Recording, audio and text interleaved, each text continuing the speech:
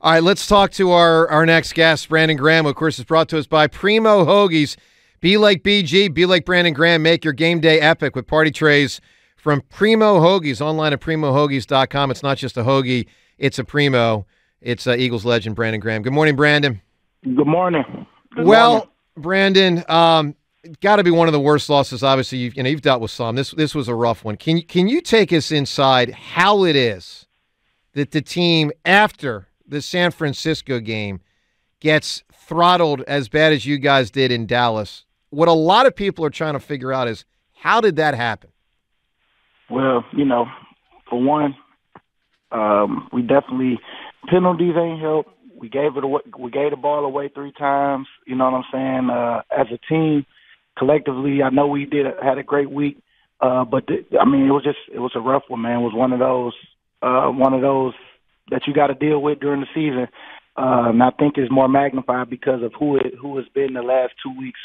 Everybody's been, excited for these 2 games, and they haven't went the way we all wanted it to go. But everything is still right in front of us. But I just know that we can't get the ball away, and we got to make sure on defense, when it's time to get a stop, that we don't penalize ourselves or put ourselves in a bad position. But I'm gonna give credit to the Cowboys this week. They got us, and that's pretty much what happened in the game. Brandon, let's talk about the D-line, your unit for a sec here. So 3 sacks is, it's fine, and it was an incredibly impactful play by Fletcher, obviously. It loses juice because the team gets crushed, but it was a great play. But it did not feel at all like there was consistent pressure. Why isn't the unit, with a lot of quarterbacks in recent weeks, because, it's a high-paid group. It's obviously that and cornerback where Howie has put the premium on salary structure and draft picks. Why isn't the D-line making a greater impact in these games recently? Well, for all of us, of course, the ball, I don't know if y'all look at time to throw, see how fast the ball's coming out. But, that's what they doing to us, a whole lot more. And then when we do get a little time, we disrupting them. Sometimes, he escaped the pocket, they make plays up front, especially the last couple quarterbacks, they extend the plays. But, I just feel like the ball's been out. And, as a D-line, you got to keep coming because what you did last year, they definitely don't want that to happen again. Mm-hmm. So, they definitely, is on us more, chipping more and doing a lot more, creative things, especially up front. Coach says that we are what we put on tape. So based on what you guys put on tape, what are we? Hey, we a 10-3 team right now. Mm-hmm. And you know what I'm saying? We got everything right in front of us.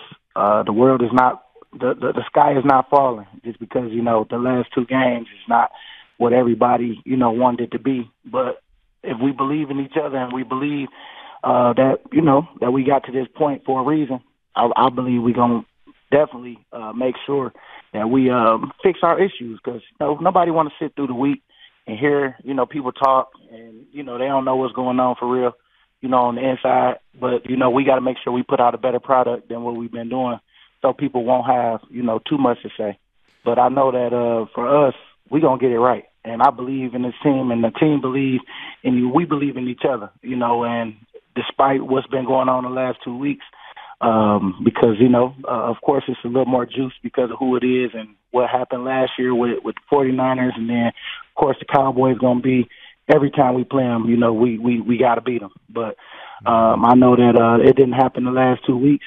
And we got Seattle this week. And it's like how we respond. Of course, we wanted to respond with these Cowboys by getting on the win column, but it didn't happen. So there's no sense of crying about it. Let's fix it.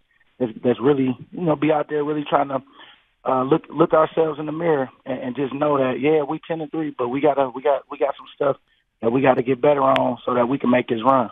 So was that the first time in the game against Dallas that you've made a play as a nose tackle? And is there more Brandon Graham at nose guard to come this season?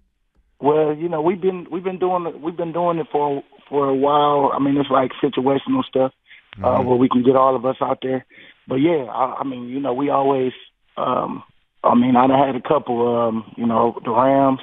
I had one. I just fell down with them, but it wasn't a holding call like this week. But they be pulling. You know what I'm saying?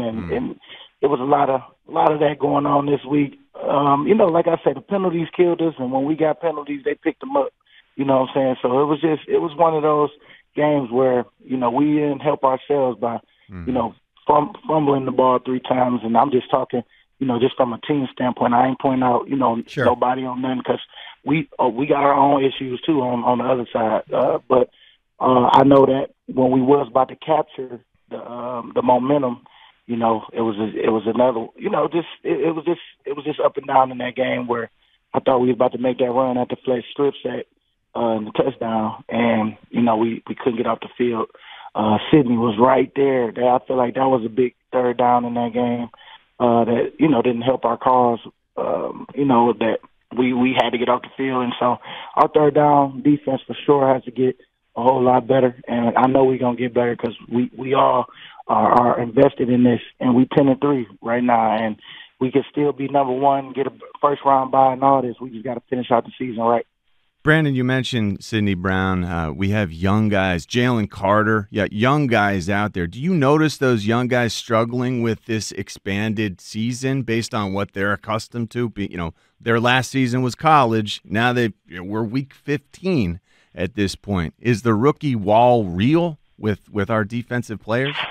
Well, I know the rookie wall definitely is a real thing. I don't think for our guys right now, I mean, I don't want to speak for them, but I know that, they don't show it to where, because they ask a lot of questions, especially, JC, Jalen Carter, all the guys, and that haven't came up. Them boys feeling good. I don't think they're dealing with any injuries or anything right now. So I think that is just, part of the season. But I know that, it's a long year. Because you're right, they'll be getting ready for the bowl game right now or the playoffs, whatever. Yeah. You know what I'm saying? And so they get a little break in between. Yeah, studying for finals. Low key, just hanging out.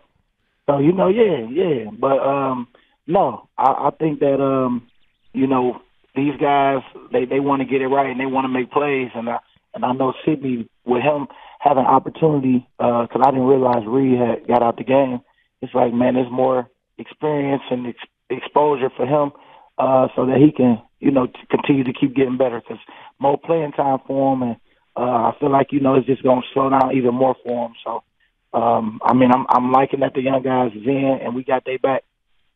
Brandon Graham here with us. Brandon, let's hit one more thing here. Derek Gunn reported yesterday that a player on offense said to him that the Eagles' offense is predictable. This was an unnamed player, private conversation, able to be reported, which it was. You've seen a lot through the years, including when things start not going well, some players start talking, and sometimes it's private quotes that, or anonymous quotes, I should say.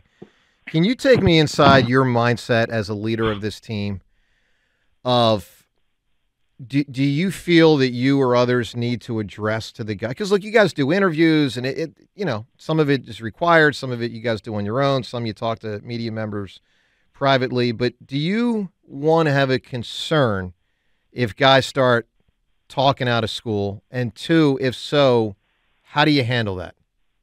Well, that's what you got to do. You got to get on top of it quick because I just found that out yesterday. So first thing you want to do is, definitely, I know Coach going to address it for sure.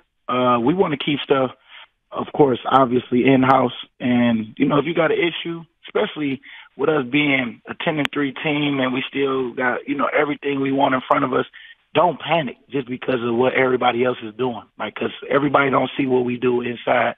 And that's why you got to keep it inside. You know what I'm saying? And, all the little private stuff. That's why I don't really be talking to people during the year. I mean, I handle my responsibilities like talking with y'all and talking to the media here and there, but all that private stuff ain't private. You know what I'm saying? And so at the end of the day, I know that people got jobs to do, and some people, gotta know that, dealing with, stuff like that. But I mean, at the end of the day, if it's a problem, we all gotta address it, and we should go to the source other than talk to people that can't help us other than just try to hurt us. You know what I'm saying? I do. Brandon, good luck versus the Seattle Seahawks. I know you get the extra day's rest, which I'm sure you guys are happy about. Good luck with that, my man, and good luck. Yes, on sir. Monday. We're going to have a good one next week, man. Let's get it. Good stuff. Thanks, Brandon. Thanks, Brandon. All right, there he is, Brandon Graham. You know, one thing about BG, he is very adept at handling his business. You can tell he's a veteran, the way he answers questions, and you know what I'm saying? Seriously, Yeah. like he's a veteran. And He's focused. But you could tell based on how he answered that one question that there was an annoyance factor with that one comment getting said to Derek Gunn and then that getting reported.